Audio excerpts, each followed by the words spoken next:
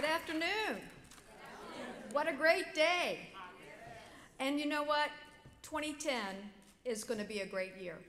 And I think that we will remember it as the year of the hokey pokey. And I'll tell you why. Because we're going to put the right ones in and take the left ones out.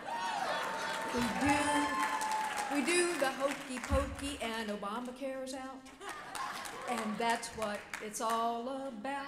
So, having said that, I'm really up here to make an introduction, but while I have the mic, I'd like to make just a few statements, actually brag on AFP Virginia.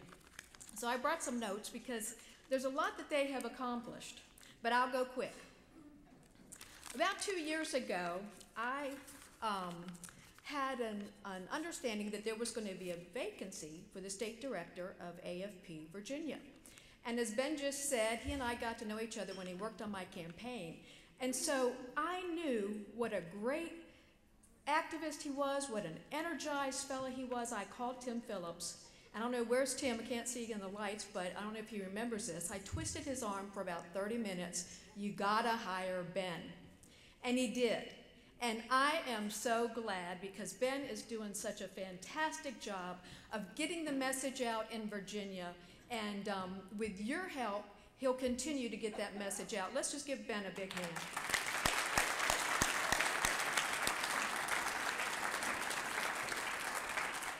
So many things AFP has done in Virginia. Grassroots Army descended on the Capitol last year to cut the no cane tax. Americans for Prosperity, for 2 years in a row now. The first Defending the American Dream Gala was held in Richmond, and then there was a Defending American Dream Gala in Washington. How many of you went? It was a great time.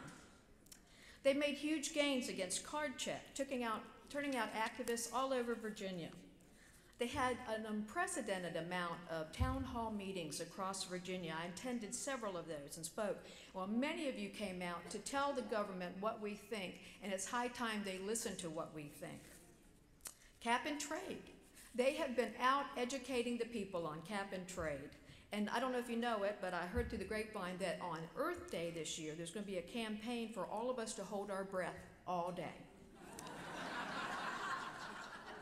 They've been in the healthcare debate and educating again voters about the dangers of Obamacare.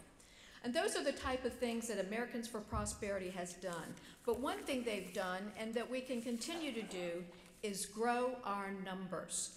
I heard Tim say that, or Ben say we're up to 900,000 members. Let's go to 1 million this year. Let's go to 1 million. Bring out your friends and family and tell them what Americans for Prosperity is all about, and let's grow this membership and let Virginia lead the way. Right now, and actually I said I was here to make an introduction, and so I'll do that now. The gentleman I'm about to introduce was elected to the Virginia State Senate for the 26th District in 2003.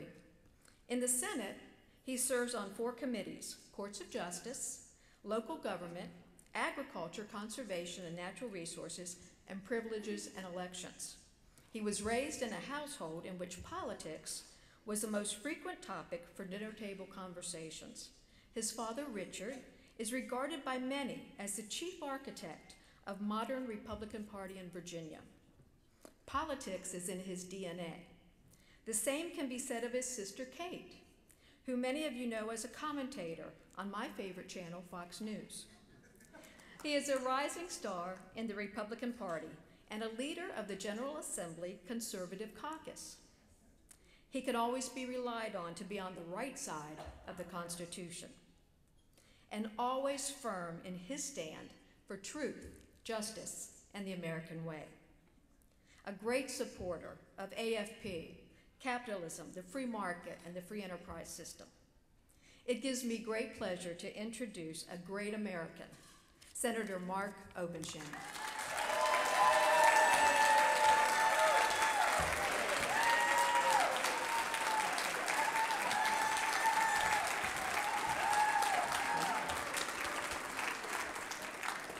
What a great day it is today. Is everybody excited about our team that was just sworn in today? I tell you what, they are 3 conservative principled, reform-minded Republicans who are going to stand up for what's right. And I tell you what, I saw a fellow back here, I'm afraid he just left, who has a 10th Amendment t-shirt on.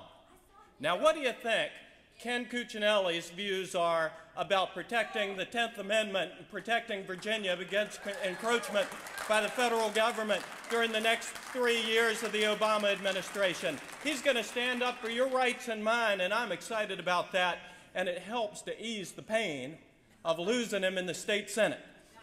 It hurts.